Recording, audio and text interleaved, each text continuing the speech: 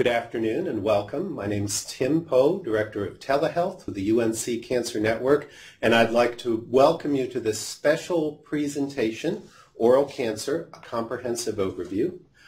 Bear with us for just one moment. We lost our content. We're going to share that back out, and we'll have that with you in just a moment here. There we go. All right, so we've got, you should be seeing our main slide again. This is a co-presentation of the UNC Cancer Network and the UNC School of Dentistry, and we're very excited about presenting in coordination with the School of Dentistry today. One more minor adjustment I need to make, and there we go. All right. If you are having any technical difficulties at all, please call us right away, 919-445-1000. Again, that's 919-445-1000. Don't wait. Any technical difficulties, give us a call. We're going to use Poll Everywhere. We'll talk about that in a moment. You can find us on the web at unccn at unc.edu. We're on Facebook, on Twitter, and on YouTube as well.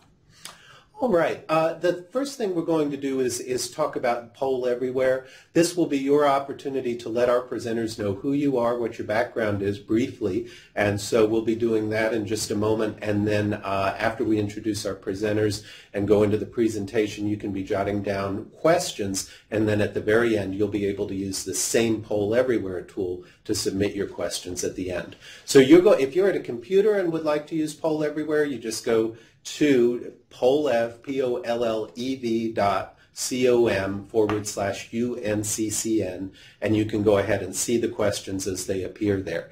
If you are on a phone, you're going to dial the number 22 or text the number 22333 and put in the letters UNCCN. Only need to do that one time today. You'll get a little message back that says join, and then you're joined to our Poll Everywhere session. You can go ahead and answer this question and then start texting in your questions for the presentation. When we get to the end of the presentation, you can text in your questions. So which best describes you?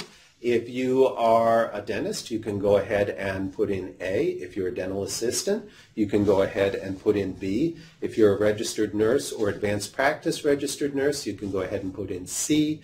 If you are a radiologic technologist, go ahead and put in D. If you're a doctor of medicine or a doctor of osteopathic medicine, please put in E. And any other background, you can go ahead and put in F for other. So again, A for DDS, B for DA, C for RN, APRN. I beg your pardon, the DA is actually dental hygienist. So thank you. So this D for the radiologic technologist, E for MD or DO, and F for other. All right.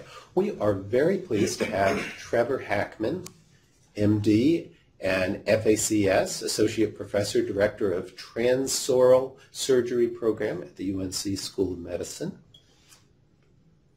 And also to have Ricardo J. Padilla, DDS, Clinical Associate Professor, Department of Diagnostic Sciences, UNC School of Dentistry. And also Sameep Patel, MD, FACS, Assistant Professor, Head and Neck Oncology, Microvascular Reconstruction, UNC School of Medicine. Gentlemen, welcome, all of you. Thank you so much for being here today. Thank you, Tim. Thank you. Thank you.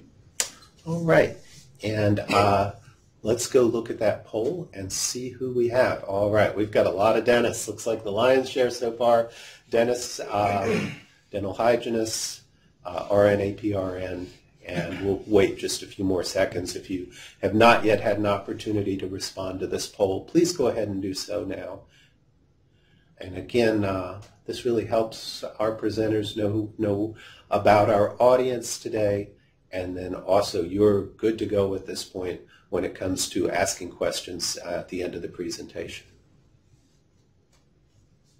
We have a lot to cover, so we'll go ahead and move on, but gentlemen, that gives you a sense of who we have attending today. Welcome, everybody.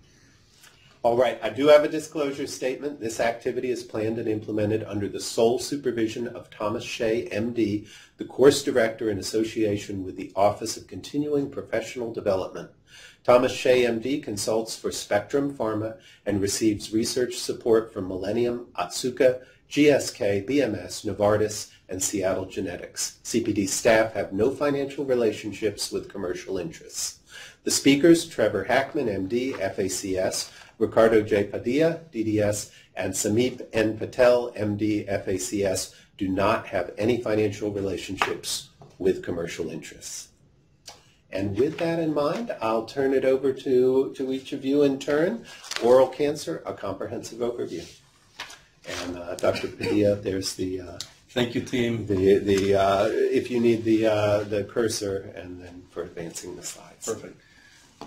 First of all, thank you for the opportunity, and we would like to tell our audience that this presentation is very packed with data and information. Some of it we may not have time to present at this moment, and the slides will be available for you to review after this presentation. So if we skip some areas here and there, rest assured you're going to have access to that information eventually. I wanted to start with the definition of oral cancer. In a broad perspective, oral cancer is multiple diseases under that same topic. The majority, between 85 and 90% of the cancers that occur in the oral cavity are squamous cell carcinomas, but occasionally we will encounter metastasis to the mouth or tumors of salivary glands, lymphomas, leukemias, sarcomas, odontogenic malignancies, and others. But we're going to focus on squamous cell carcinoma. That is the main emphasis of this talk. And as you remember from your days in school, the oral mucosa is lined by stratified squamous epithelium. When these keratinocytes on the basal cell layer of the epithelium become neoplastic, they have a tendency to lose control of their proliferation of the cell cycle, and they start making themselves a clone of each other, and then you develop a lesion in the epithelium.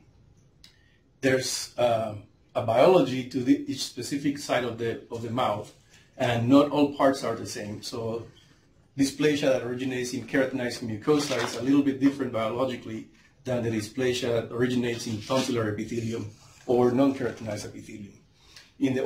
On the oral cavity, we also have some concepts that are slightly different from other sites, which the first is a drop-down carcinoma.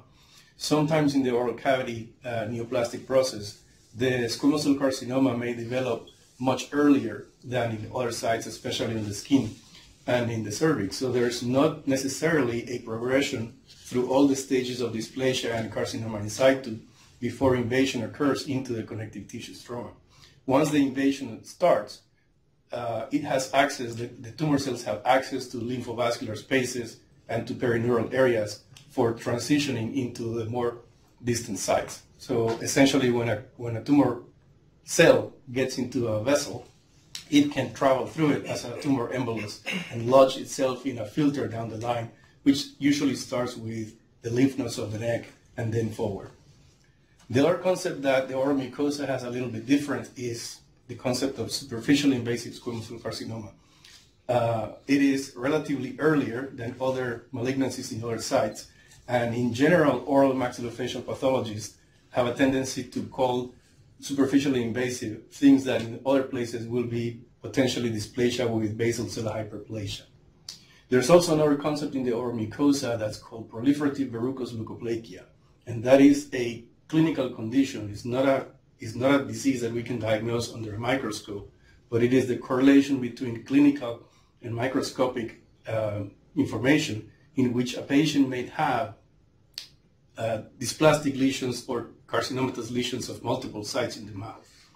And that also supports the concept of field cancerization by Slaughter back in a few decades ago. So let me show you on the left. On your left, there's two panels that show you superficial or invasive squamous cell carcinoma arising from the surface. On top, let me see if I can use this mouse here. This is nice. We have an island of tumor that has comedonecrosis necrosis in the center. In the bottom, you see an island of tumor that has keratin pearls. Those two are good signs of invasion into the cases. But notice that in the surface epithelium, there is no carcinoma in situ in this particular photo, yet there is invasive cancer in the connective tissue. Over here to the right, you see tumor islands that are invading in the connective tissue stroma. These tumor islands, as they develop enzyme productions, they invade through the collagen proteins. And eventually they can gain access. As you see, this green arrow is pointing to striated muscle. And there's tumor islands highlighted by blue arrows that are already in the muscle. And also this black arrow is showing you a nerve. And these tumor islands are very close to it. So the concept of invasion is earlier in the oral cavity. As of risk factors, we all already know the concept of tobacco in any form, and it is a dose-dependent carcinogen. Also, excessive alcohol tends to induce a higher chance, and the coexistence of both is also a problem for oral carcinogenesis.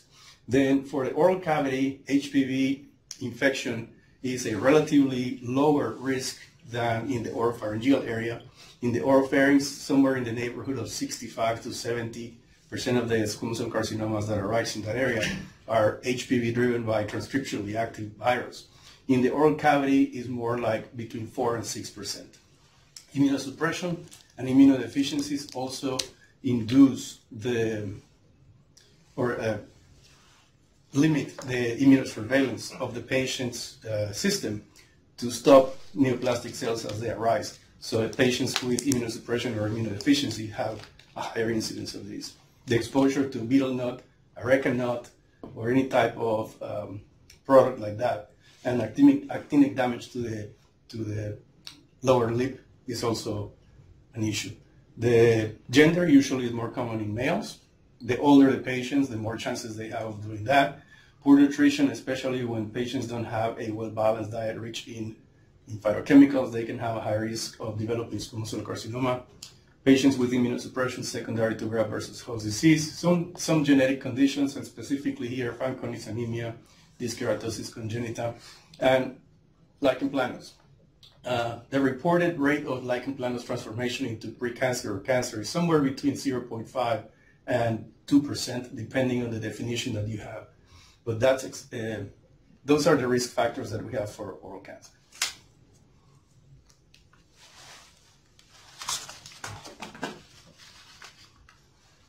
All right. So my name is Samik Patel, and again, thank you for your participation.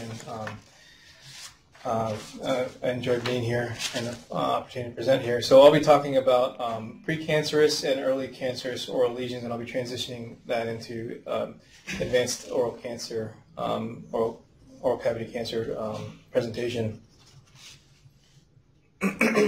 So precancerous oral lesions obviously implies known malignant potential and transformation.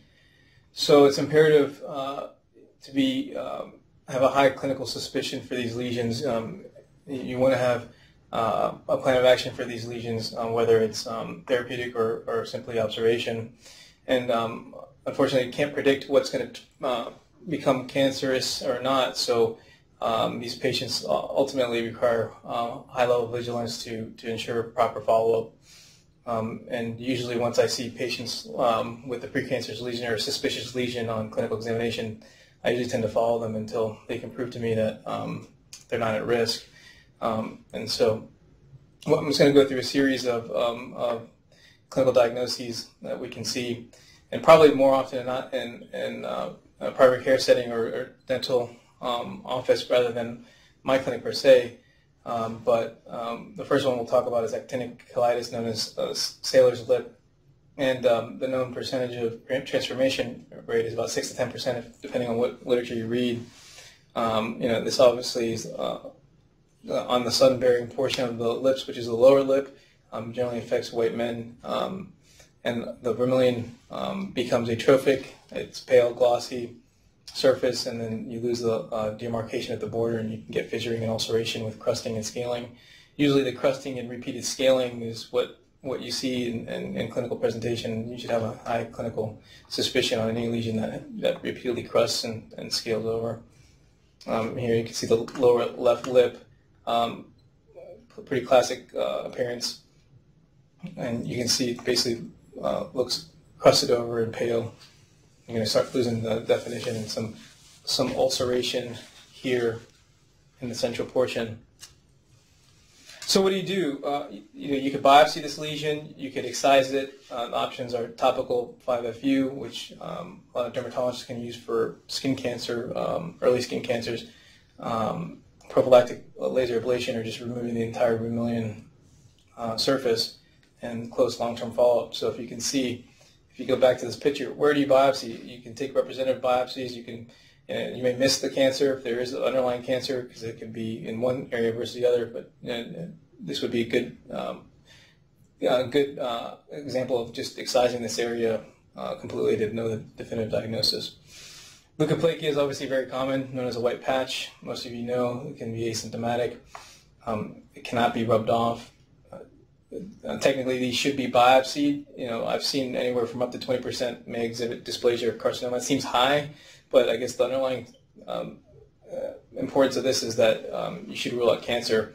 In my training, I was always told that if it's leukoplakia in a smoker or drinker, that's more suspicious. But really, recently I've read literature showing that patients that don't have those risk factors may be even more increased risk for carcinoma if these lesions should appear. Most show to be chronic inflammation on biopsy, and the most common locations are the ventral or lateral tongue or floor mouth, but it can be seen anywhere throughout the upper air digestive tract. And here you have an example of the lateral bore of the tongue here and the buccal mucosa. Proliferative verrucous leukoplakia, Dr. Padilla mentioned, this is really a tricky disease, and really you don't want to underestimate this process. It's a very high rate of malignant change. Thick, hexaphytic, and it can be flat in the early stages, obviously. I've seen it in the buccal mucosa. You can have it on the end as well as the gingiva. And women, primarily 50 years of age or older, present with this. Slow growing, and it's multifocal, which is really the issue. And the treatment of choice would be if you can excise it completely, but it can be difficult. If you look here, oral tongue, you have a multifocal lesion here. So where do you biopsy? What do you excise? This would be a pretty large resection, and if it's just a benign process, then you look at skin grafting it. You may have to come back and do a further resection if you confirm cancer, which would be a pretty large resection. Again, same with this lower picture, multifocality, and this one definitely looks much uglier than the previous one. And then here on the lateral oral tongue here. Tobacco pouch keratosis, direct effect of smokeless tobacco. It's a form of leukoplakia. Lesion occurs at the site of contact, so you see it in the anterior labial vestibule, buccal vestibule. It basically looks like a wrinkled pouch and a depression where the tobacco is held. And you can see here, kind of leathery appearance. This is pretty common, especially in North Carolina. You have a lot of smokeless tobacco users, and I guess surveilling these patients is important just because they're at risk of developing oral cavity cancer with their continued use of tobacco. Some more rare findings here in North Carolina: oral submucosal fibrosis, it should say. Chronic inflammation, atrophy, and fibrosis of the epithelial lining, and related to the betel nut, which is a carcinogen. And also there's a betel leaf, which in the Indian population, you wrap the betel nut with the betel leaf, and along with some tobacco. So I haven't seen it much here in North Carolina, in Toronto, in places of ethnicity, Indian users. You can see that pretty commonly. And they present with significant trismus, so it can be very hard to diagnose as well if there is a transformation for cancer. Anywhere from 4 to 13% malignant transformation rate. And here you can see it on the lip, but traditionally it's described on the buccal mucosa, and it's usually bilateral, and so they can develop significant trismus and bilateral cancers. Erythroplakia, flat red area, bright red velvety appearance. This is pretty obvious, and high incidence of dysplasia and carcinoma. So biopsy versus excisional biopsy, if you can do it, is mandatory. Here you go, pretty classic appearance here. And oral lichen planus, this, along with the proliferative leukoplakia, I kind of group these two together. Very high-risk patients, especially in women, non-smokers. can progress to cancer pretty quickly, actually. And so these patients in my practice undergo close surveillance and usually require a lot of biopsies just to make sure you're not missing a cancer, because when they present, it can really look like a clinical cancer. I've been fooled a couple times, only for the cancer to progress eventually. But women, 1% of the adult population, and like Dr. Padilla said, about 1% risk of malignancy associated with it. And there's 3 types in general: reticular, erythematous, and erosive. And I'll show you the first area here is a reticular appearance. You have an erythematous appearance, and then you have the ulcerative appearance here. And this can present anywhere. The entire oral cavity can be involved and can fluctuate in presentation.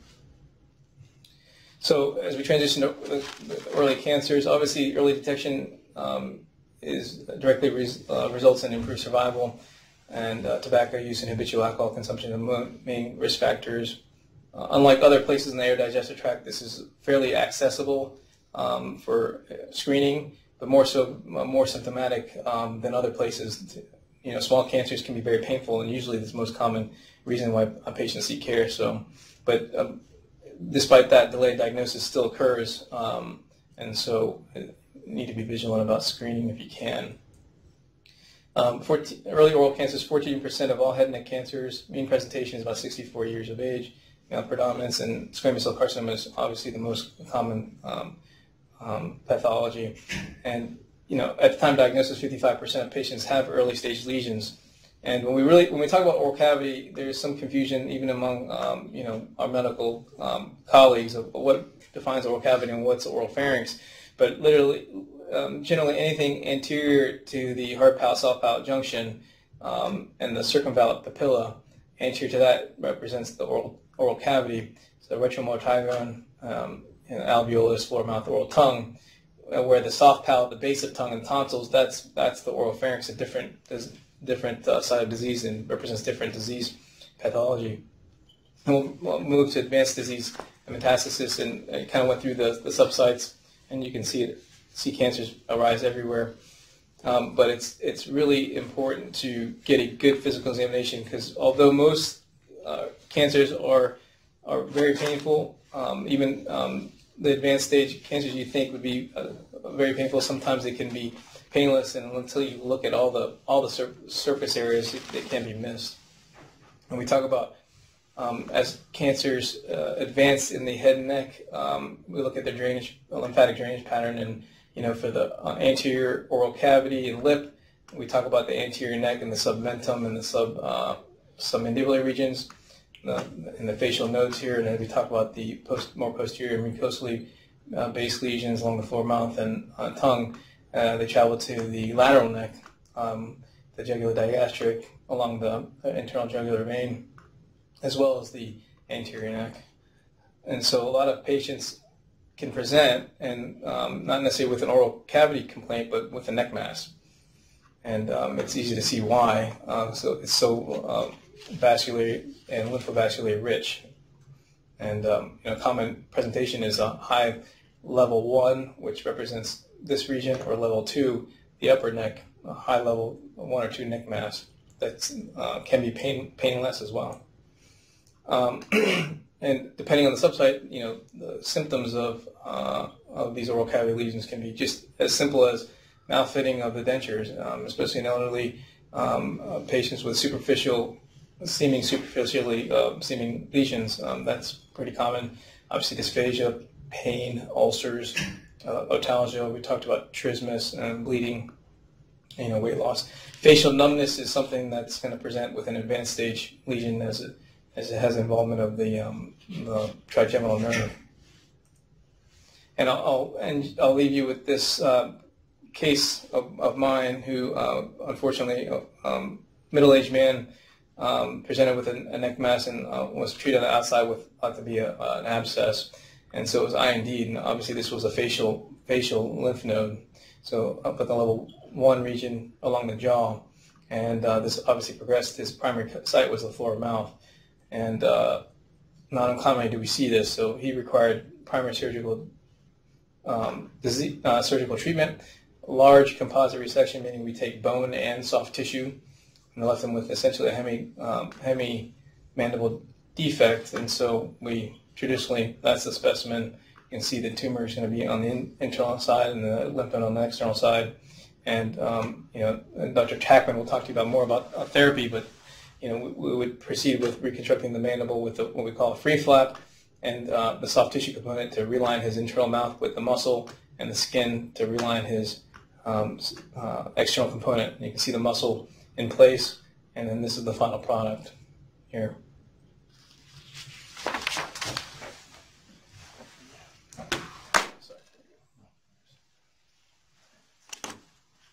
Excellent. So we're going to keep on moving through. We thank you for keeping attention. We've got quite a few slides left. I'll try and hit the high points for our audience. We're going to go on to diagnosis and staging. Most important thing within diagnosis and staging that you've all been taught is history and physical exam. There are some ancillary tests listed below that can be helpful, but that's the main function is history and physical exam for diagnosis. Dr. Padilla and Dr. Patel have hit on this. We think about catching patients early. How do we catch them? Non-healing ulcers, erythroplatic lesions, tooth mobility, bleeding, swelling are early signs. When we start to see patients with oral numbness from lingual nerve involvement, tongue restriction from extrinsic tongue muscle involvement, tongue weakness from hypoglossal involvement, trismus from pterygoid involvement, these are more advanced stage lesions that have been there for a while and likely had some of these earlier symptoms that then were ignored or not reported and developed these more advanced lesions that will cause more difficulty with speech and swallowing, airway obstruction, and also have a higher risk of adenopathy.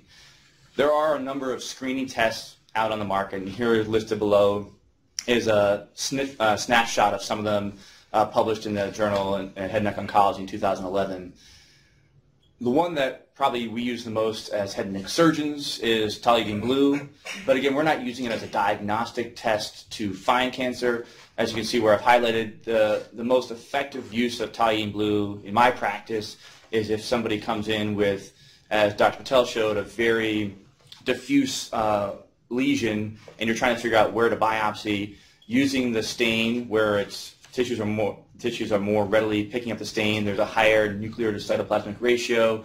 The methylene blue, the toluidine blue may help to sort of pinpoint the most high-risk area in that larger lesion to biopsy. And it also can be helpful for mapping out the periphery of a lesion to see sort of do you have appropriate margins, because even grossly by visual eye, mucosa may look normal but may have some histologic or microscopic abnormalities. And either using toluidine blue, or as I'll talk about later, frozen sections are important. The sensitivity and specificity of toluidine blue is actually quite high. And so it is a good adjunct for biopsy and for margin definition. There are some laser-based technology, light laser-based technologies that are out in the market, Visilite, Veloscope, Oroscopic DK, and there's some other ones. They're commercially available. They are heavily marketed to a lot of dental practices. They're usually not covered by insurance, and they work on the premise that abnormal tissue will have a different reflective or absorbance property for light. And the challenge is that there's no efficacy of these products proven in literature, and in fact, they're not sold as a diagnostic tool. And because they're not labeled as a diagnostic tool, they've never had to prove efficacy or sensitivity or specificity in detecting lesions.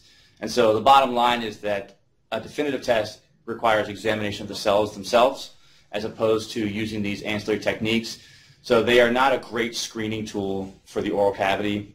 If you have a lesion that is very suspicious, tissue analysis is still much better, and there's a recent meta-analysis analyzing these different products that showed no efficacy in screening for oral cavity cancer.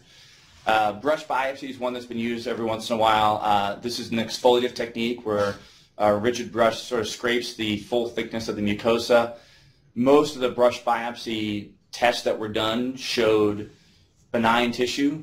However, if you've got somebody who has a mouth where you really can't figure out where to start biopsy, if the brush biopsy were to show some dysplastic tissue, that may point you towards doing excisional biopsies in that area. It's not often used. It's not a popular technique. It does require some additional equipment.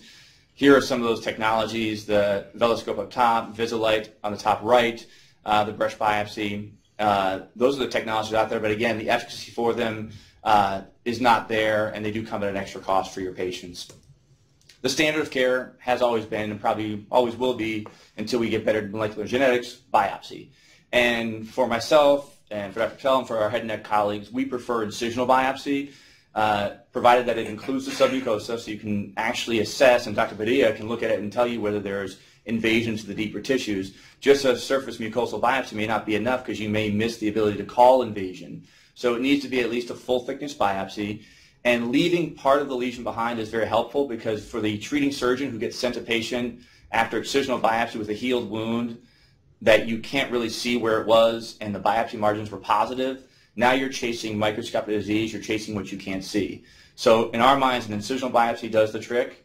If the lesion's small enough and an excisional biopsy is sort of where you're leaning towards because the lesion is small, would recommend that you take the lesion with grossly normal mucosal margins, so increase your resection specimen, and also consider frozen section technology, toluidine blue, some other aspects, so as to minimize the problem of having a positive margin on the final pathology, that then you're deciding whether to chase that margin or not in a healed wound. From a diagnostic imaging standpoint, at UNC, we favor CT, neck, and chest as a screening tool for our head and neck cancer patients, including oral cavity.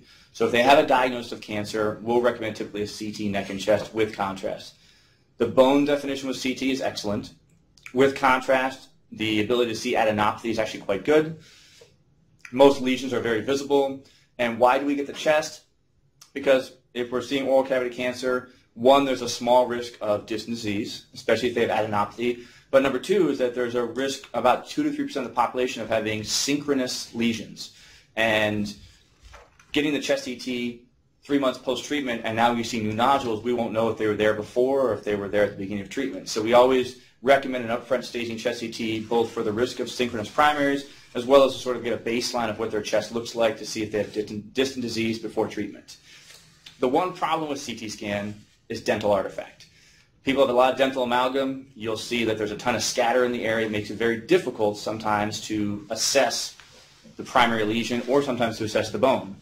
PET CT scan is not routinely used by us in the pre-treatment setting, but it can be useful when there's a lot of dental artifact to help map out the tumor. It is more useful in the adjuvant setting or in the very complicated case, or if you're concerned about maybe microscopic or smaller distant disease. You need about 7 millimeters of tissue in a conglomerate to be visible on PET CT scan. The analogy I give to my patients is that you can't see your house from space with all the lights on, but if everybody in your town or your county turned on their lights, you might see a spot in space. That's the way PET CT scan works. It can't see an individual cell, but if you get enough of them clustered together and they uptake enough sugar and they're highly enough metabolically active as a group, you may see tumor. So you need about 7 millimeters of disease to see that, which is why the utility of PET CT scan is still sort of being figured out in our field. Finally, there's MRI scan. Probably the best place for MRI scan is soft tissue analysis. It's great for looking at the soft tissue definition of the tongue. You'll see there on the lower slide, the MRI scan, even better than CT, can really separate out tumor and different levels of soft tissue planes, because the way that magnetic resonance works, you can splice out the different absorptive capacities of different soft tissue. So MRI is excellent for working up tongue. It's also excellent for looking at nerve involvement. So if you're worried about lingual nerve involvement in the tongue, you're worried about following the nerve to Meckel's cave up in the brain, sort of V2 or V3 involvement. Looking at the mandible, if you're curious whether the marrow space or the inferior alveolar nerves involved, an MRI scan could be a useful adjunct test in those areas. Its biggest problem is that the minimum amount of motion leads to a significantly distorted MRI scan. So the acquisition is very long. Patients have a hard time sitting still for it, and so sometimes the motion artifact takes away from the additional information it will give you. The times I use MRI scans in oral cavity are trying to define that soft tissue definition in the tongue, or for minor salivary gland malignancies of the oral cavity. It's an excellent tool. From a staging standpoint, not much has changed within the AJCC staging system, which is the staging system that we all sort of use as our reference. For a long time, it's been tumors less than 2 centimeters are stage 1, tumors that are between 2 and 4 centimeters are stage 2, and then tumors greater than 4 centimeters are stage 3. And then the stage 4 disease involves neural involvement, extrinsic tongue muscle involvement, pterygoid involvement, bone involvement. The newest addition in this past iteration of the staging system I've highlighted here is depth of invasion. For years we reported tumor thickness, But the problem with tumor thickness is that there can be an exophytic component of the tumor, and then there's an endophytic component of the tumor. If a tumor has a centimeter of exophytic growth, that's not going to increase the risk of spread to lymphatics or nerves because it's hanging off of the patient's body. It is the depth below the basement membrane. So in this newest iteration, we have changed to depth of invasion as a tool. This was studied and was found that the depth of invasion of greater than 5 millimeters now is making people stage 2. Depth of invasion of more than 10 millimeters with a small primary lesion is now stage 3. So our staging systems have changed because we're recognizing that the depth the tumor reaches leads to a higher risk of local recurrence, perineurial invasion, and lymphatic spread. And when you have lymph nodes involved in head and neck cancer in general, your survival drops by 50% of what it would have been based on the primary lesion. We've always worked on the premise at UNC that when a tumor is more than 4 millimeters deep in the floor of mouth or tongue, those patients get a neck dissection. And why? Because the risk of occult metastasis, that means you can't see a lymph node on CT scan, but it's there, is about 20%. This depth of invasion concept rolls into that as you have deeper depth of invasion, there's a higher risk of access of these cancers to the lymphatic system for spread and for spread along nerves as well as lymphatics. The nodal staging system has been about the same. No nodes is N0. One node, you become N1, and again, that now drops you to stage 3. And then multiple lymph nodes involved are different iterations of stage 2 of N2 disease, all of which make you stage 4. Here's our staging system overall. The overview of this is to take that once you have nodal involvement, you become stage 3, and your survival percentage drop on average by about 50%. So the treatment options. There's destructive technology, laser ablation. As Dr. Patel hinted at, if you've got dysplastic lesions, if you have somebody with field sort of dysplastic changes where excising their whole tongue is just not a practical option, and you've proven they don't have any invasive disease by biopsy, laser resurfacing is probably appropriate as long as they get routine follow-up. And so I have patients that fit in that category. Excision has always been our gold standard, and until we have something better than excision, which I don't see coming anytime in the near future, it will be our gold standard, with the caveat that you have to estimate approximately a 5 to 10 millimeter margin because the molecular and histopathologic changes are better than what your eyes can pick up. And so if you think the tissue looks normal, sometimes it's not. I remember early in my career, I had a patient came in with a small floor of mouth carcinoma in situ that had previously biopsied. It was still residual. It was maybe 10 millimeters in maximum dimension. By the time I was done the operating with him with frozen section, I had extirpated his entire floor of mouth on the right. It looked completely normal. And so you have to be prepared for the fact that it may be more than what you can see. Additional stains can help, such as toluene blue, but frozen section is also very important. Radiation therapy, typically not used in the upfront setting for our patients. It is not standard of care. It's used in the palliative setting if we can't do anything. It's used in patients who are not fit for surgery. But most of the time when we think about radiation therapy and chemotherapy, we're talking about adjunct therapy vis-a-vis Dr. Patel's case he just showed you where he took off half the gentleman's neck and face and tongue. That patient has high risk for local recurrence, and the only way we're going to help to mitigate that risk is with adjuvant radiation and chemo. Again, gold standard is excision. Knife versus laser versus cautery. There's a decrease in margin preservation. Obviously, the best margin is with a knife. Cautery does take away about 2 to 3 millimeters, up to 5 millimeters of your margin. And so we factor that in when we're taking out lesions to make sure that we don't burn our bridges, if you will, not to make a pun, so that we can excise the lesion completely and give our pathologist quality tissue to work with. If you give them a charred piece of tissue, they may have a hard time telling you what is dysplastic from cautery effect and what is dysplastic from cancer effect. Again, grossly normal can be abnormal, and just be aware of that. There's transoral laser microsurgery techniques where we divide through the tumor to try and assess the depth and minimize resection. And then there's patients that don't need those conservative type surgeries, and they need the big open composite resections like Dr. Patel showed you. In our practice at UNC, myself, Dr. Patel, and our partners, when patients have more than a third of their tongue involved, a significant floor of mouth defect, significant buccal or bone exposure, those patients all will get free tissue reconstruction, both from a standpoint of giving them back pliability for restoration of speech and swallowing, but also because those patients are at high risk for needing adjuvant radiotherapy, and bringing in vascularized healthy tissue allows them to get through that radiotherapy process without the secondary consequences of radiant necrosis and tethering and scar tissue and dysphagia and G-tube dependency. Treatment of the bone, you'll see the CT scan on the right. There's an obvious cortical defect in the buccal cortex of the left hemimandible of the body. That's an easy call for myself and Dr. Patel. That patient's getting a segmental mandibulectomy, probably from their ramus to their symphysis. Below in the picture, you'll see an MRI scan that shows enhancement of the bone marrow canal. That also is a definite call for mandibulectomy because we know the marrow space is involved on MRI scan. On the maxilla, we have the option of either doing free tissue transfer or obturator. In the mandible, we vote for a free tissue transfer with bone unless there's some significant reason why the patient can't have bony reconstruction. When cancers abut the mandible, but there's no obvious invasion on CT scan or an MRI scan, that's when we lean towards marginal mandibulectomies, taking the upper half or the inner half of the mandible, but saving about a centimeter strut of the mandible, and then sending that tissue off to a pathologist to assess is there bony invasion or not. You have to leave about a centimeter of that mandible. If you don't, then the bone can pathologically fracture. Sometimes, if it's fairly brittle, you need to reinforce it with a reconstruction bar. In those scenarios, we may do the neck dissection at the time of the marginal mandibulectomy, or if we're not sure about potential bone marrow invasion, we may do that bony part first, not touch the neck, wait for final pathology, because if there is bone invasion, then we're going back and we are doing a resection of the mandible and we're needing that neck for vascular reconstruction. And so operating on it twice may compromise the vitality of our reconstruction. So those are sort of the thought processes we think about with bone involvement. When it's obvious, it's a segmental. When there's questions, we shave some of the bone for a margin and for better assessment with our pathologist. Those reports typically take about a week because you have to decalcify the bone.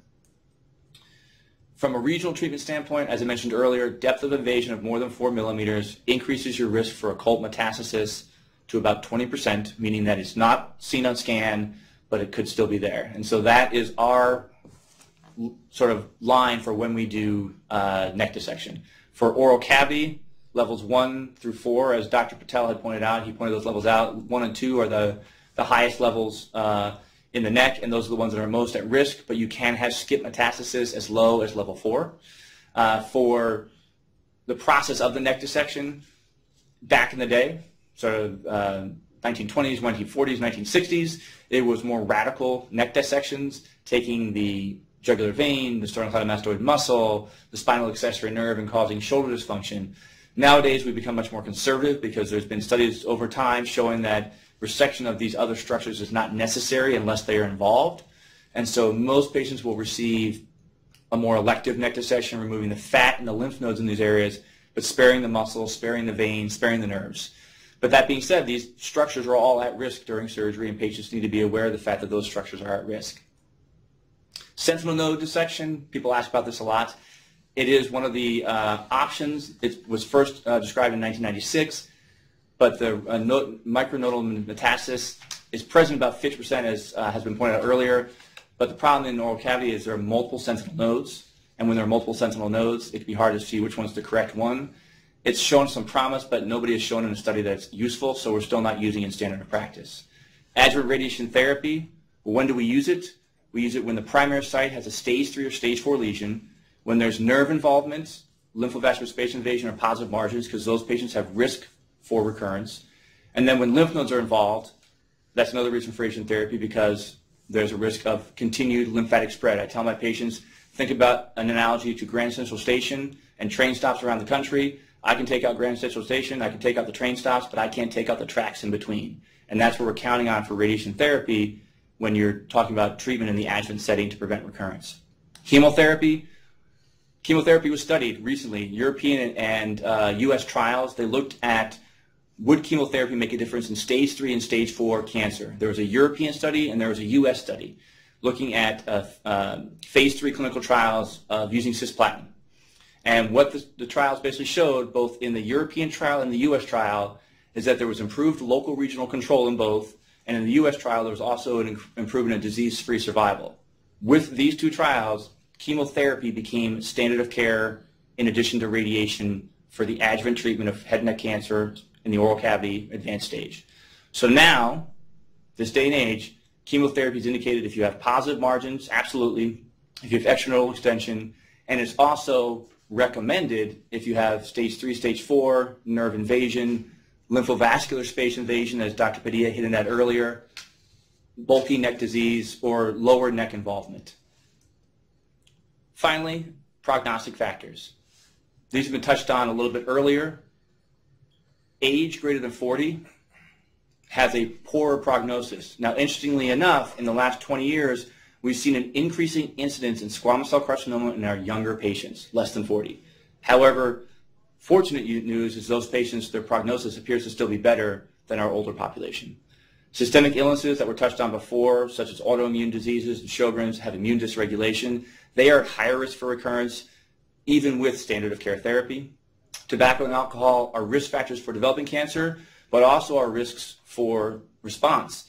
There's been a few studies that show that if patients continue to smoke during their radiation therapy, their rate of complete response goes from 74% down to 45%, just because they were smoking during therapy. This may be because of the carcinogenic effect, this may be because of microvascular damage, it's just that it's there.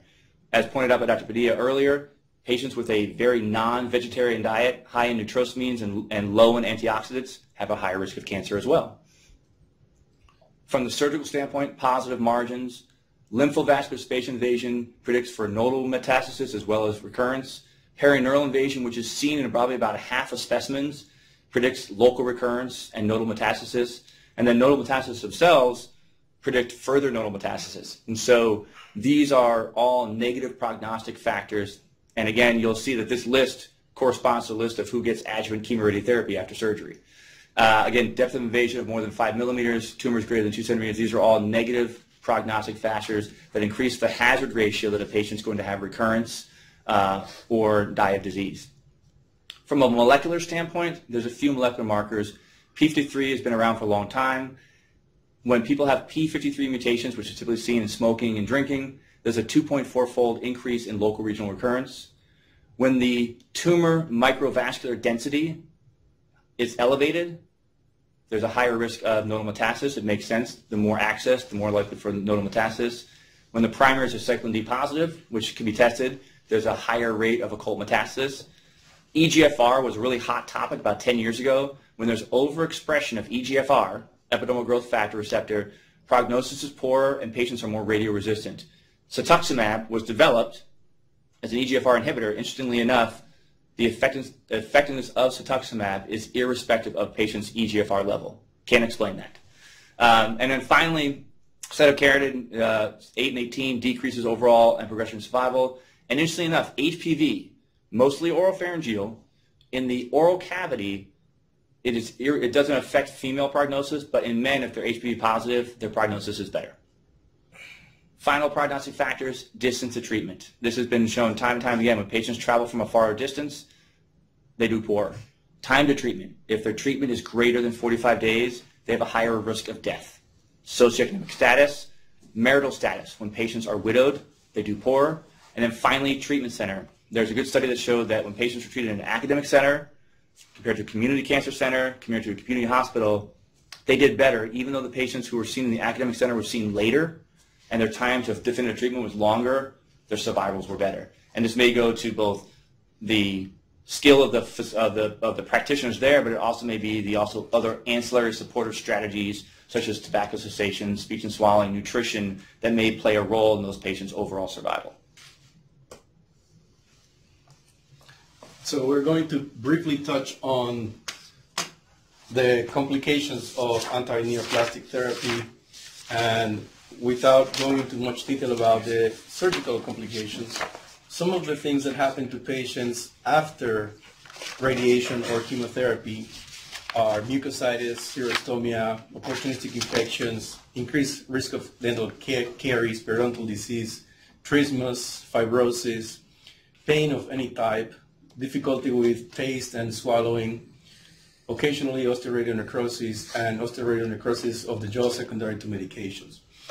This should alert and support the fact that an ounce of prevention is much better than a pound of cure when it comes to complications. If every patient that is diagnosed with a malignancy of the head and neck, and specifically for our topic today, oral cancer, sees a dental provider and has a complete examination with elimination of foci of infection and correction of any dental issues.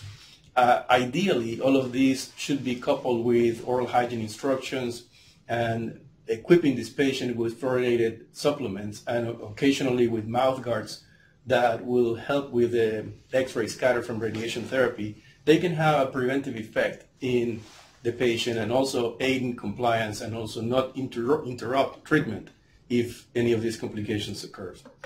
And let me show you some examples of these. So xerostomia is probably one of the most common ones, especially related with radiation therapy to the head and neck. And patients are going to experience the dryness either as sticky saliva or dryness or just difficulty with functioning. Their reflex is to usually just sip water every minute or two. And we have anecdotally found in our patients that it works much better if they simply chug the water down like every 30 minutes or every 60 minutes and follow that with rinses of oil, usually olive oil or coconut oil. In Guatemala, when I was back there, people would take a little piece of lard and put it in their mouth and use it as a lubricant.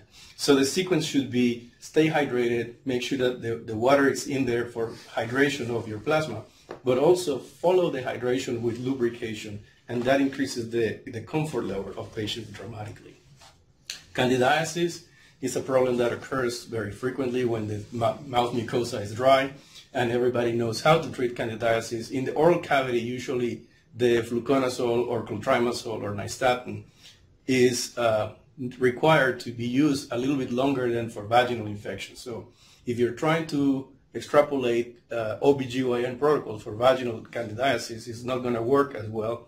In the oral cavity, the transit time of the saliva is faster, plus sometimes there's not enough in xerostomia patients. So we usually treat patients for this for 2 weeks rather than a couple of pills here and there for OBGYN.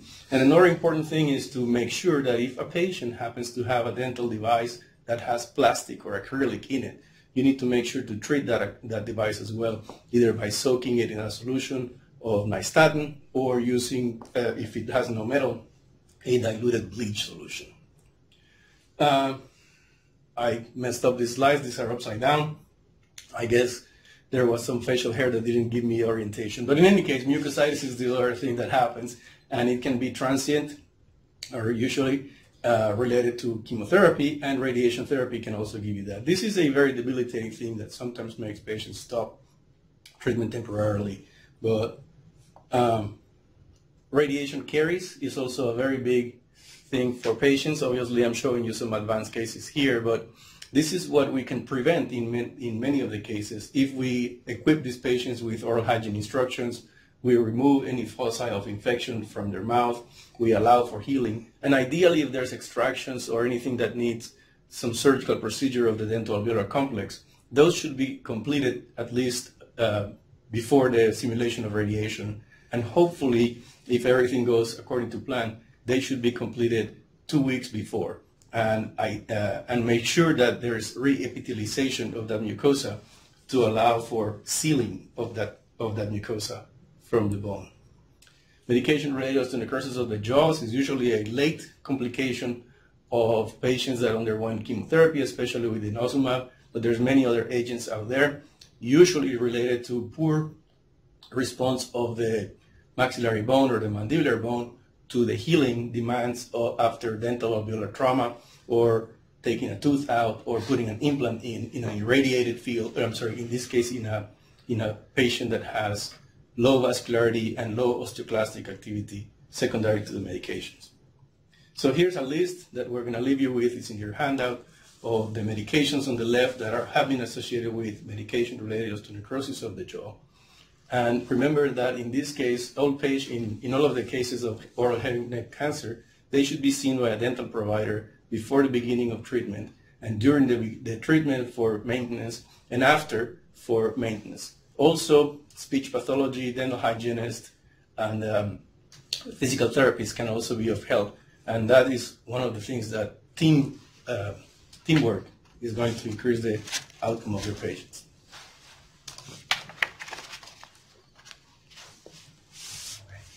Gentlemen, thank you all so much. This has been very informative. This is the time at which we go ahead and ask our audience to go ahead and submit questions. So just a reminder for all of you, if you already answered the poll at the beginning, you can just start texting if you're on a phone, or typing if you're at a computer your questions, and as soon as those show up, we'll go ahead and start answering those. If for some reason you did not join, there we go. But if you didn't join at the beginning, you can just text 22333 with the letters UNCCN. You'll join, and then you can go ahead and do submit your questions. Did he say HPV positive men is a better prognosis or worse? The limited data that's out there would suggest that when patients are HPV positive for oral cavity cancer, in men, they have a better prognosis. In women, the HPV does not change their prognosis. This is basically observational data. So HPV positive oral cavity cancer in men have a better prognosis than the non-HPV positive cancer in the oral cavity in men. All right, thank you. We do have a question about the handout. And if you go to the website, unccn.org, and go under events to this event, you will find a variety of different pieces of information, including the handout and a link to the recording that will be available. The same link for the live event will be available for the recording. Do you believe the concept of HPV-associated oral cavity cancers is new, or did researchers just recently learn what to name it? If a new concept, what's? And I'd encourage whoever shared that question, if you go ahead and share the remainder of it in an additional text. It's HPV positive, as Dr. Patel had pointed out, cancers are primarily studied in the oropharynx, and that's where the lion's share of the volume of HPV positivity has been seen. Many institutions, including UNC, are now routinely performing HPV testing on all of our specimens: oral cavity, larynx, hypopharynx, and the oropharynx. That being said, the number of cases that we see in the oral cavity that are virally driven, as Dr. Padilla pointed out, and the number of cases we see of HPV positivity in the larynx are still very, very low. And so there have always been patients who've received cancer diagnoses without tobacco alcohol use. And it might be that we are now seeing that some of those patients were virally driven, but it by no means is a large proportion of the population. All right, thank you. Are you just? Yes, please. Quickly add. So what Dr. Hackman is saying is also something to remind you that in the oral cavity itself, as defined before, the percentage of HPV-driven cancers that have transcriptionally active HPV 16 or 18 is about 4% at most. So it's not a significant number of patients that have that, but it does exist. And then the ones that are in that category follow the prognosis that he was saying. All right. And are you distinguishing that from HPV pharyngeal cancer? Very different. Very different. And Dr. B probably can address that line in the middle. My thought process is the place that sometimes gets most missed is along the upper buccal mucosa posteriorly behind the maxillary tuberosity. That's an area that can be very difficult to see at times. That's an area that I see patients who have lesions that have been there for a while. So posterior superior buccal mucosa behind the tuberosity is an area. That's correct. And from the perspective of finding the lesion, sometimes we get a little compliant in watching. The trend now is to recommend to jump into a biopsy earlier, as long as you have eliminated any potential sources of trauma or any irritating factors or any disorder that you feel is diagnosable through your clinical evaluation. Go ahead and biopsy. And if I can put in a little plug for my pathology friends here, please, when you biopsy, make sure that you include a slight little bit of adjacent mucosa, because now we have to measure the depth of the tumor, not the tumor thickness. And the 8th edition of the AJCC manual calls for a plumb line from the adjacent normal mucosa to the deepest portion of the tumor, and that can only be measured if we have adjacent mucosa. So please do include a slight little bit of adjacent mucosa in your biopsy sample. And when you do biopsy, please go ahead and at least include 5 millimeters of thickness, because we need to report that as a prognostic and treatment guidance for oncology teams. There's a question about your how to reduce dry mouth symptoms they didn't hear. Oh, I'm sorry. So for the dry mouth patients, one of the things that's important is to make sure that they are well hydrated, not enough that they end up with hyponatremia, but well hydrated. And when they do drink their water, the anecdotal evidence that I found with my patients is if they stop sipping all day long, when they sip every time that they do that, they wash away the mucosa or the mucus lining in the mouth, and that gives them the sensation of dryness and discomfort. It also allows for scraping of the mucosa against the dentition or devices. So when they stop sipping and they just chug their water down, that's much better. Plus, they should follow every time they sip the water, they drink the water, with a swish of olive oil or coconut oil.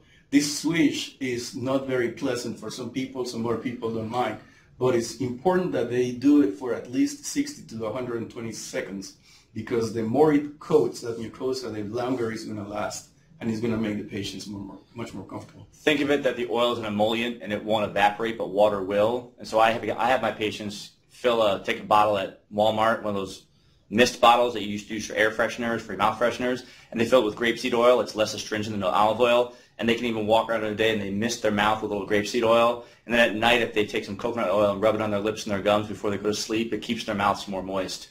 With respect to the question at the bottom of the screen about biopsy, not every lichen planus lesion or all lesions need to be biopsied.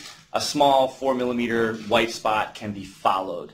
I think when you start talking about larger lesions that have a lot of surface changes, there's height to the lesion, there's depth to the lesion, those are ones that we're probably more likely to biopsy. A single solitary 5 millimeter white patch is probably okay to follow as long as you're willing to see that patient back and see them for routine examinations. If there's any erythroplakia, if there's any bleeding, easy like friability, those do warrant a biopsy, but a benign white patch that's small and stable can be followed as long as you're willing to be the person that follows them. Okay. Well, I've also seen quickly on that, those oral lichen planus lesions fluctuate in patients and their symptoms. And so I've been fooled where I thought there was cancer. I sent a frozen section from the clinic. I've gotten CAT scans. It's all negative, only for that lesion to become cancer ultimately within a few months. So, 6-week follow-up. And once they've been treated, if they have good dental follow-up, I combo the follow-up. If not, then it's kind of clinical, whether it's every 6 weeks, every month, every 2 months, but it's a close follow-up until I see things stabilize. Okay, I do apologize. We are running out of time, or actually over time. I am so thankful to our audience for being here and for the great questions that have been coming in, and to our presenters. I do want to, this is important that I mention the evaluation and credit for today's program. In order to receive credit for today's program, you must complete an online evaluation. So individuals participating in this lecture and group viewing locations, see your site coordinator for instructions. Individuals participating via GoToWebinar, you will receive an email through GoToWebinar 1 hour following the conclusion of the lecture with instructions and a link for that evaluation. So one way or the other, please do that evaluation for credit. Following the completion of the evaluation, those seeking ANCC, and that's the CNE credit, the ASRT credit, or general participation certificates, will be able to print and save your certificate. CME certificates and ADA CERP letters of credit will be sent via email within 2 weeks of the lecture. I do want to thank the UNC Lineberger Comprehensive Cancer Center, the North Carolina General Assembly for their generous support of the UCRF, or University Cancer Research Fund, and the UNC School of Dentistry. In particular, I want to thank Mary King, Veneranda Obore, and Alan Brown for all the hard work that they do to make this and all lectures possible. Questions, follow up with us at 919-445-1000 or unccn@unc.edu. You'll find a wealth of information there, including all of our recordings. I think we're over 200 now, and we'll be adding this recording shortly to the collection in our library. Dr. Padilla, Dr. Patel, Dr. Hackman, thank you all so much. Thank you. Thank you, Joe. Thank you.